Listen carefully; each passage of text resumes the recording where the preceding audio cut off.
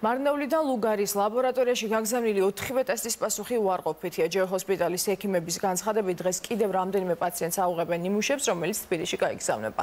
რჩება სოფელ მარადისში მარნეულის მუნიციპალიტეტის მერის განცხადებით, იქ ყველა ოჯახი დრომდე თვითიზოლაციაში რჩება. დარგალის განმარტებით მუნიციპალიტეტში COVID-19 პრევენციის მიზნით სხვადასხვა ღონისძიებაც გრძელდება.